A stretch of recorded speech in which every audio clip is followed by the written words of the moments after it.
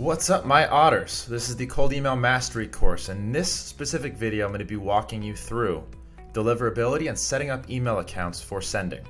This is going to be one of the most critical videos because if you screw this up, you are going to be in big trouble for the rest of your campaign.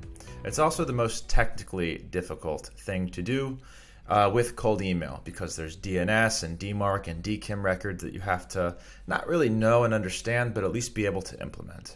So without further ado, let's dive in. And by the way, if you haven't already, be sure to subscribe. Be sure to start this Cold Email Mastery course from video 1 and follow it all the way through so that you can become a cold email master and generate unlimited calls on your calendar for $5 per call.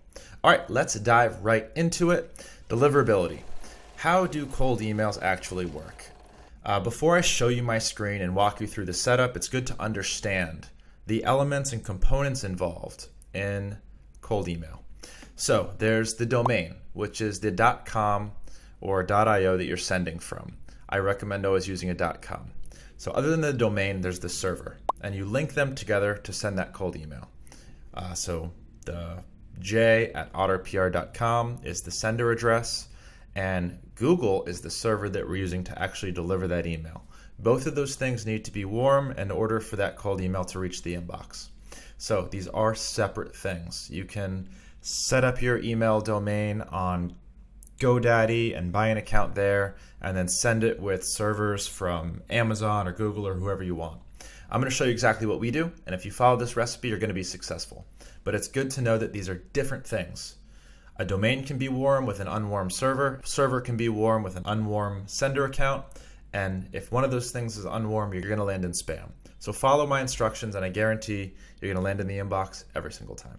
All right, welcome to the technical part of this. As you can see, I'm in Google Domains. I've got my G Suite pulled up as well. If you're not already in here and have accounts with Google, create one singular account that you're going to use for all of your cold email purchases. For us, it's scott59@otterpr.com, just a random domain that we use. And that is our master cold email campaign. We keep all of our cold email domains in here, all of our users within this singular G Suite account. So I recommend that you do the same. It makes the setup and scaling very, very easy. In terms of choices on where to buy domains and set up sender accounts, I definitely recommend Google. There are other options. Some other options are cheaper, like SiteGround or HubSpot. You can do them for $1, $2 per month, whereas Google costs $6 per month for each sender account. So we have like 70 in here times 6. That can get expensive monthly. But it's Google. We know it's trusted. It's simple to set up and scale, turn off and on, and the deliverability is really good. And if you're using cold email appropriately, you can spend on this, believe me.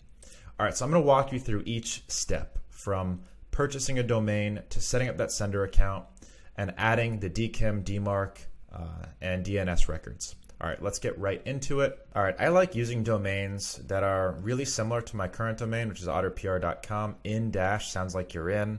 I also like O-C-, just something really simple. Facebook does the same methodology. You do not want to use your actual domain. So do not send cold email with ours is otterpr.com. We would not use otterpr.com to send cold email. There's a lot that could go wrong. Things get marked as spam. You get put on flag lists. You don't want that to happen to your primary domain. All right, so I'm going to go ahead and purchase this, and I'll see you in a second. All right, really important, guys. I'm in the cart right now. It's going to ask me privacy protection, auto renew, and then custom email in Google Workspace. We are not going to click this. I'm going to teach you how to set up that custom email in your G Suite so that you can scale this quicker and add those DNS records automatically. All right, so now I'm going to go ahead and check out. I'll see you in a second. All right, team, success. We've got in-otterpr.com. It is in my Google domains. I can go back and see it in all the domains. So let's do some initial setup here. Again, we're not going to do get workspace here. So the basic thing that we need to do first of all, I'm going to change the website forwarding. When somebody Googles in-otterpr.com, since that's where they're getting the email from, we want this to go to my main domain, which is otterpr.com. This is going to be a permanent redirect.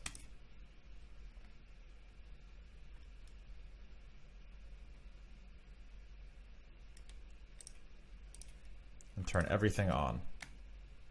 Now when you go to that domain, it's going to automatically bring you to my main domain and make this look a lot more legitimate. Perfect. Looks like it's working. That's my website where they will go when they search in-otterpr.com. All right, now let's go over, I'm going to copy the domain and go over to our Google Admin Console. Now under Account, this is G Suite. If you don't already have one, please sign up for it. Account, Domains, Manage Domains. So because we're signed into the same account, it already knows that I own that domain, so they're linked together. So we're going to go ahead and add this domain here.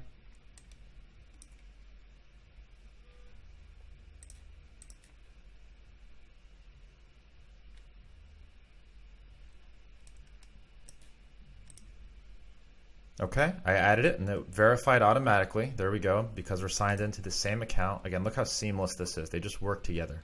Now I'm going to activate Gmail. Set up MX record. It's going to do this for me. That is awesome.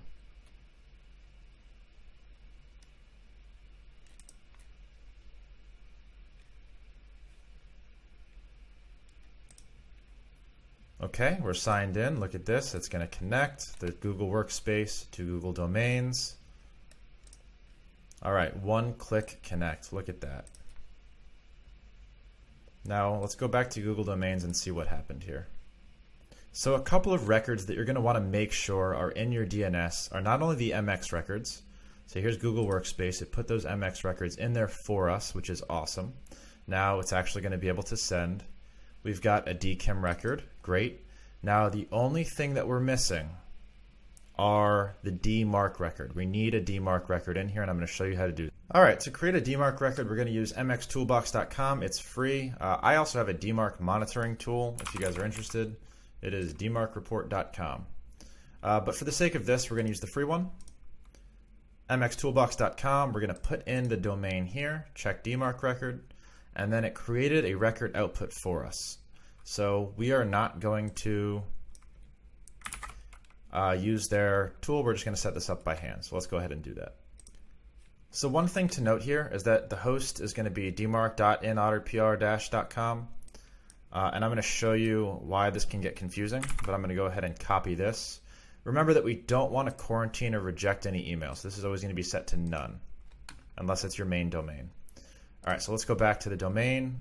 So type txt, host name, just underscore DMARC. We're not putting in that whole thing it gave us to copy. Data, we're just going to paste and then save.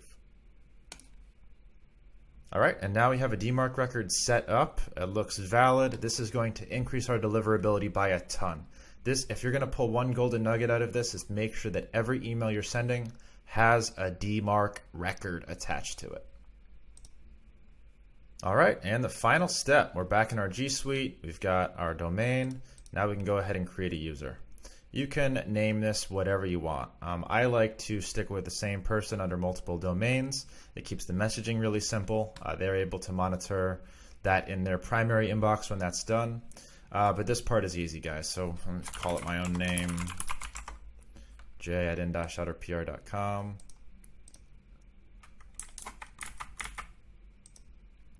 Really important, make sure that everybody has a photo. This is going to show up when you're sending. So attach a photo to every single email. All right, and we have a new user added, guys. Very, very cool. j@in-otterpr.com. Now we're going to learn how to warm up this email in the next video. All right, if you're getting tremendous value out of this cold email mastery course, take 1 second, hit that subscribe button, turn on that bell notification so you never miss another video, and push that like button so that other entrepreneurs and founders like you can discover this cold mastery course that can change their business, because I know it's going to change yours. Thank you so much for your support, and I'll see you in the next one.